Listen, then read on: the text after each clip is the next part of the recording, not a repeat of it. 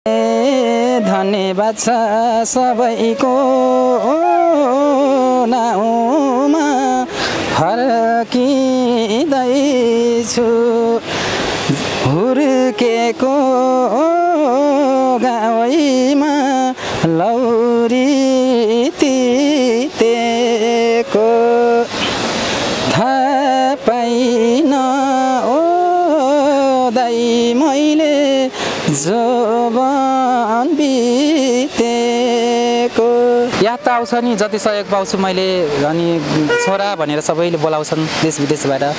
अनि मेरो आफ्नै मम्मी हुनुहुन्छ, एकचोटि फोन गरिदिएर बोल्दै नि हुन्थ्यो जस्तो हुन्छ हो। एकचोटि फोन गरेर चाहिँ अब मैले केही होइन अब यसरी हिँड्दैमा अब यसरी आमाले छोडेर गएको यस्तो भन्दैमा होइन उहाँहरू अब म यसरी छोडेर आएको थिएँ त त्यो किन भन्दै हिँडेको भन्ने जस्तो सोच्नुभयो कि नराम्रो। अब म त त्यो भन्न त मिडियामा आएको होइन, मेरो रोगको लागि मेरो रोग निको हुन्छ कि केही सपोर्ट पाउँछु भनेर आएको। अब उहाँले त्यस्तो सोचेर पो अब हे मलाई यस्तो मेरो अब म छोडेर आएको थियो त्यसले मिडियामा गएर भन्यो मेरो बदनाम भयो भनेर पो हो कि।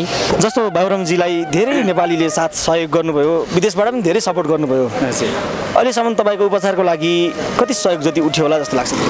मेरो उपचारको लागि लगभग मलाई डाइरेक्ट अनि के अरे जो खातामा गरेर चाहिँ 2 जति उठेको होला है। अरू त के सन्देश पठाउँ र म आफै रोगी छु होइन, आफै पीडित छु। खास उहाँलाई के सन्देश पठाउँ भन्दा मैले मम्मीलाई पनि म यस्तो बिमारी छु है भनेर चाहिँ भनेको थिइनँ है। यो कुराहरू अहिले त थाहा छ पक्कै पनि, तर मैले यसरी रगतै चेन्ज गरेछु भनेर बरु उता गएको बहिनीले चाहिँ 1 साल अगाडि इन्डियाबाटै मैले भनेको थिएँ नानी मलाई यस्तो रगत चेन्ज गरिराख्नु परेको छ, 1-1.5 वर्ष अगाडि भनेको थिएँ यस्तो भएको छ भनेर। तर मम्मीलाई चाहिँ भनेको थिएन। बहिनीलाई त थाहा थियो रगत चेन्ज गर्छ भन्ने, मम्मीलाई भनेको थिइनँ। अब अहिले त थाहा भइसक्यो, त्यही पनि अब एकल फोन गरेर कता छस् के छस् भने राम्रो हुन्थ्यो। त्यही पनि उहाँ खुसी हुनुहुन्छ अब आफ्नै तरिकाले राम्रै हुनुहुन्छ। अन्तिम अवस्थासम्म पनि केही बाधा अर्चना नआओस् भन्न चाहन्छु। डेली अनलाइन मिडिया तपाईको हरेक पलको साथी। नमस्कार अनि हार्दिक स्वागत गर्न चाहन्छु। म रविन्द्र थापा उपस्थित भइसकेको छु। तपाईँले फ्रेममा देख्नु भएको छ पछिल्लो समयमा निकै भाइरल हुनुभएको बाबुराम खत्रीजी हुनुहुन्छ मेरो साथमा। उहाँको काठमाडौँको बसाइ कस्तो रह्यो यी विभिन्न कुराहरू हामी उहाँसँग गर्नेछौँ र कति सहयोग पाउनुभयो सँग सम्बन्धित धेरै कुराकानी गर्नेछौँ। आउनुहोस् ढिला नगरेको म बाबुराम खत्रीजीलाई स्वागत गर्छु। धन्यवाद। काठमाडौँको बसाइ कस्तो भयो तपाईँको? राम्रै भयो, अविस्मरणीय नै भयो। हजुर कतिको साथ पाउनुभयो, कतिको सपोर्ट पाउनुभयो काठमाडौँमा आएर? साथ सपोर्ट त धेरै नै पाएँ, राम्रै सोचे भन्दा पनि धेरै पाएँ होइन। अब अहिले स्वास्थ्य पनि धेरै सुधार भएको छ सबैको हौसलाले गर्दा होइन। अनि त्यसपछि एउटा साङ्गीतिक क्षेत्रमा पनि पाइला चालिसकेको छु होइन। मलाई सोचे भन्दा पनि राम्रो भएछ। धेरै दर्शकले मन पराउनु भएको छ तपाईँले गाउनुभएको गीत, जुन तपाईँको एउटा सपना थियो जीवनमा म गीत गाउन पाए हुन्थ्यो भने तपाईँको सपना थियो, सपना पुरा भयो? हजुर पुरा भयो। कतिको साथ सपोर्ट गर्नुभएको छ जुन तपाईँको अन्तर्वार्तापछि तपाईँ धेरै नेपाली दर्शकले तपाईँलाई धेरै मन पराउनु भएको छ, के भन्नुहुन्छ बाहिरबाट कति सपोर्ट गर्नुहुन्छ तपाईँ? सर्वप्रथम त यहाँसम्म आउने सबै नेपाली दाजुभाइहरू जुन मलाई माया गरिराख्नु छ उहाँकै हात हो होइन। मलाई यस्तै माया गरिराख्नु होला, यो क्षेत्रमा अझ अगाडि बढ्ने हौसला दिनु होला र एउटा रोगसँग जसरी म लडिरहेको छु यस्तै हौसला दिनु होला कि रोग मसँग डराएर रोग भागोस्। तपाईँसित भागोस्, परपर जाओस्, हाम्रो पनि शुभकामना छ तपाईँलाई। जुन एचआइभी छ तपाईँलाई, जुन एउटा ब्लड चेन्ज गर्दा तपाईँमा देखा पर्यो, जस्तो कि तपाईँका जीवनका तिता यथार्थहरू थिए, जुन एउटा दुःख पीडामा हुनुहुन्थ्यो, त्यस पछाडि तपाईँलाई धेरै नेपालीले साथ सपोर्ट गर्नुभयो। त्यो एउटा अवश्य छेड पनि भन्नुपर्छ तपाईँको। काठमाडौँ आएर धेरै साथ पाए पनि भन्नुहुन्छ, यहाँ आएर के गर्नुभयो, कस्तो साथ पाउनुभयो के भन्नुहुन्छ? अब यहाँ आएँ होइन, अलिकति अस्वस्थै थिएँ। यहाँ आएपछि अचानक हल्का बिमारी पनि भएको थिएँ होइन। अनि मिडियाहरू नै मिलेर मलाई वीर अस्पतालसम्म होइन उहाँ पनि लानुभयो, हेर्नुभयो, देख्नुभयो, सबै सपोर्ट गर्नुभयो। अनि स्वास्थ्यको मेरो पुरै अनि त्यसपछि देश विदेशबाट पनि मलाई हस्पिटलमा देखिसकेपछि आर्थिक सहयोग पनि गर्नुभयो। त्यहाँभन्दा पहिला पनि गरिराख्नु भएकै थियो, तर त्यहाँ गएपछि पनि मलाई जुन भिटामिनहरू खानको लागि होइन, फलफुलहरू खानको लागि, दबाई खानको लागि भनेर मलाई धेरै सपोर्ट गर्नुभयो। एकदम खुसी छु म। लौरी जितेको गीत? हजुर लौरी जितेको गीत त अब सुनेर पनि अगाइसक्नु भयो होला सायद दर्शकहरू। छैन दर्शक तपाईँको जुन एउटा गीत छ जुन गाउनुभएको छ दर्शक अगाउनु भएकै छैन, हामी पनि अगाएको छौँ। धन्यवाद छ सबैको नाउँमा फर्किँदैछु जाँदैछु हुर्केको गाउँमा लौरी तितेको थाहा पाइन ओ दाइ मैले जोवन बितेको। निकै नै मिठो, जति सुने पनि सुनिरहँ जस्तो लाग्छ। हजुर हजुर हजुर। तपाईँले रेकर्डिङ गरिसके पछाडि यो गीत अहिलेसम्म कतिचोटि सुन्नुभयो होला? मैले अब गनेरै साध्य छैन, अनगिन्ती रूपमा सुनिरहन्छु, फुर्सद भएसम्म म सुनेकै हुन्छु। हजुर।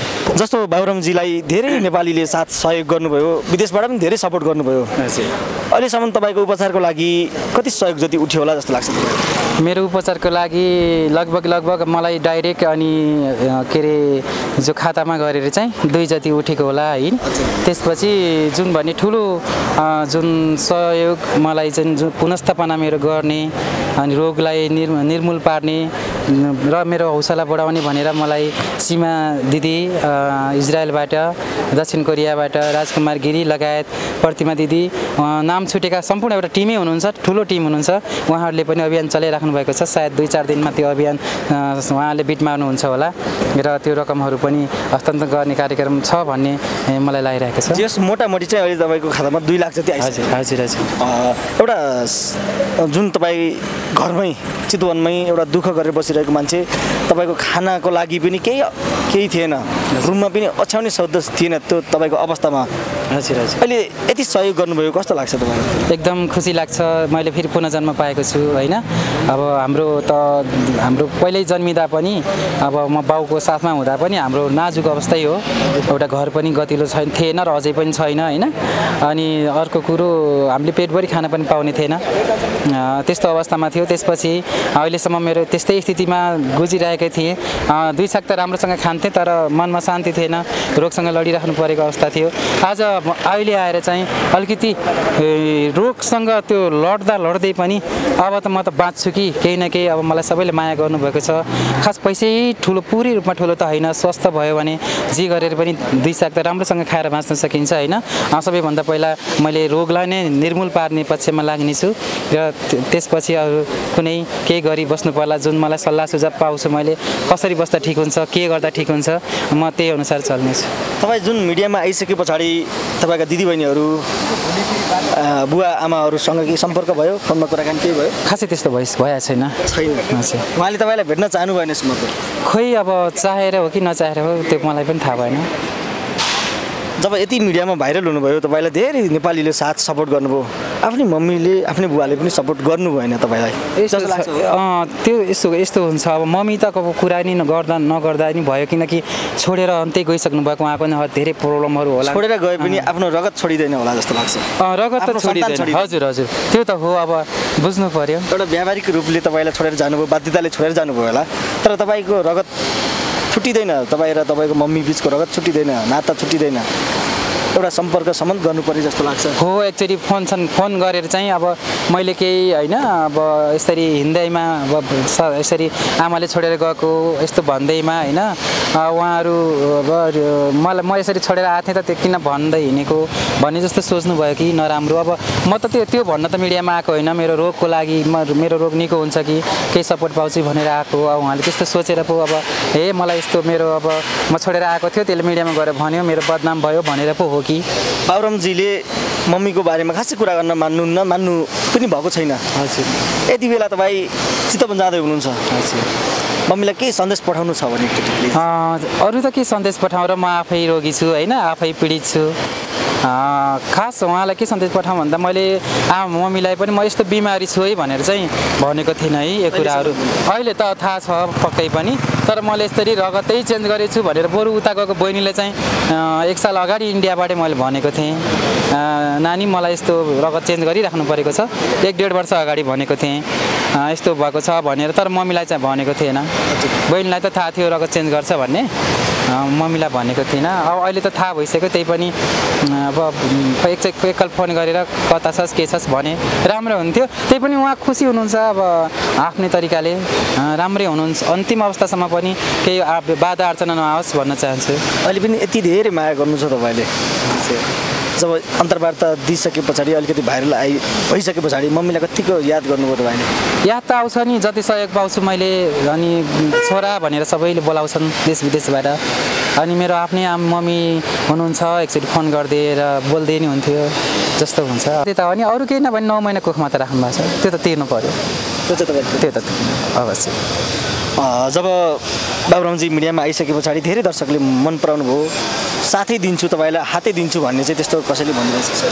अब त्यस्तो मुखले भन्नेहरू त हजारौँ हुन्छन् नि, पहिला पनि अहिले पनि जहिले हुन्छन्, तर साथ दिने त त्यो भनेको जस्तोले हुँदैन नि। गर्ने भन्ने धेरै हुन्छन्, गर्ने हुँदैनन्। क्या जीवनभरि साथ दिन्छु भन्ने चाहिँ कतिको भन्नु? त्यस्तो छैन खासै, भए पनि मैले केयर गर्दिनँ। तर तपाईँले केयर नगर्नु भन्न त भन्नु? भन्छन्। यति बेला तपाईँको अर्को गीत सुन्छौँ, कुन गीत सुनाउनुहुन्छ? अहिले अब म अलिकति सिरियस मोडमा छैन होइन, मेरा गीत प्रायः सिरियस नै छन्। प्रायः गीत मेरा सिरियस नै हुने गर्छन् र सबैको आँसु झर्ने नै गर्छन् हल्का फुल्का। म आज चाहिँ यात्रा गर्दैछु, त्यसैले चाहिँ सिरियसमा जान चाहिन। म हाम्रो हेमन्त कान्छा रसाइलीको एउटा गीत गाउन चाहन्छु। ए हो कुनै शङ्का राखिन्थ्यो मनैमा, भाँडाकुटी खेलिन्थ्यो बनैमा, आज ती बाला पन्त गए, ठुलो भाषी के भन्छस् भन्थ्यौ साथी, डाक्टर बन्छु भन्थे बिरामी पो भए, ठुलो भाषी के भन्छस् भन्थ्यौ साथी, डाक्टर बन्छु भन्थे बिरामी पो भए। मनपर्छ तपाईँलाई? हजुर मनपर्छ। आज चाहिँ अलिकति यात्रामा भएको हुनाले घाँस खुलेर गाउन पनि सकेको छैन नि त, सबै मान्छेहरू हुनुहुन्छ यताउति। तपाईँ कति दिनको लागि जाँदै हुनुहुन्छ? म चाहिँ अब गएर चाहिँ 3 दिन जति चितवन बस्छु, किनकि मैले मेरा सबै डकुमेन्ट्स प्रमाणपत्र एचआइभीको सबै सिन्धुलीमा छ, सिन्धुलीबाट खाने गर्छु। अन्तबाट मलाई एचआइभी भएको छ, मलाई चाहिँ औषध दिनुहोस् भन्न मिल्दैन होइन, प्रुफ प्रमाणहरू चाहिन्छ नि त, यहाँ खान मिल्दैन। मेरो औषधिहरू भ्याइएको छ, अब यता खानको लागि रिफायर पेपर चाहिन्छ भन्नुभयो होइन, मैले सोधेको पनि हो। त्यसैले सिन्धुली जाँदैछु, सिन्धुली 2 हप्ता बसेर, पोखरा 2 हप्ता बसेर लगभग 1 महिना लाग्छ। 1 महिनापछि फेरि काठमाडौँ आउँछु। तपाईँ जुन काठमाडौँको बसाइ सफल पार्नुभयो, आफ्नो एउटा जुन रोग निको पार्नको लागि रोगसँग लडिरहनु भएको छ, चितवन जान्छु भन्नुभयो, सिन्धुली जान्छु भन्नुभयो, तपाईँलाई हाम्रो तर्फबाट र धेरै नेपालीले यो भिडियो हेर्दै हुनुहुन्छ उहाँको तर्फबाट धेरै धेरै शुभकामना दिन चाहन्छु। र तपाईँहरू पनि यति बेला हेर्दै हुनुहुन्छ भने बाबुराम खत्रीलाई तपाईँ अहिले पनि सहयोग गर्न सक्नुहुन्छ। हामीले उहाँको खाता नम्बर राखिदिनेछौँ। उहाँ एकदम दुःख पीडामा हुनुहुन्छ, तपाईँको सानो सहयोगले केही राहत हुनेछ भन्छु। अन्तिममा जाँदै तपाईँलाई सहयोग गर्नुहुने, तपाईँलाई काठमाडौँसम्म सपोर्ट गर्नुहुने को नाम पनि लिन सक्नुहुन्छ र दर्शकलाई के भन्नुहुन्छ तपाईँ भन्नुहुन्छ? मैले अहिले नाम लिन सकिनँ, किनकि धेरैभन्दा धेरै हुनुहुन्छ होइन, हजारौँभन्दा माथि हुनुहुन्छ। उहाँहरूलाई एकमुष्ट रूपमा सम्पूर्णलाई धेरै धेरै धन्यवाद दिन चाहन्छु।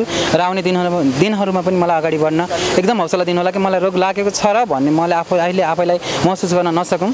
र अन्तिममा म एकजना दिदी हुनुहुन्छ रमैया अन्सरी भन्ने, जुन चुरा कस्मेटिकहरू राखेर बस्नुहुन्छ जनकपुर चोक भन्नुभएको छ। उहाँले चाहिँ आज मलाई भरतपुरसम्म जाने टिकट उपलब्ध गराइदिनु भएकोमा उहाँलाई मुरी आभार व्यक्त गर्न चाहन्छु। तपाईँलाई हेरेर बस्नुहुने दर्शकलाई के भन्न चाहनुहुन्छ? सम्पूर्णलाई म नमस्ते भन्न चाहन्छु र धेरै धेरै धन्यवाद भन्न चाहन्छु।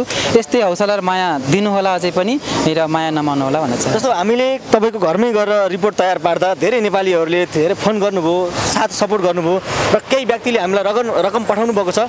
आज हामी एयरपोर्टमा भेटेको कारणले गर्दा उहाँलाई हस्तान्तरण गर्न सकेनौँ। मैले उहाँलाई भन्न चाहन्छु त्यो रकम अर्को दिन नभए उहाँको खातामा पठाइदिएर म दर्शकलाई जानकारी गराउन सक्छु, फोटो तपाईँलाई उपलब्ध गराइदिन चाहन्छु। त्यसपछि भन्दै म रविन्द्र थापा पनि बिदा हुन चाहन्छु। हस्त नमस्कार।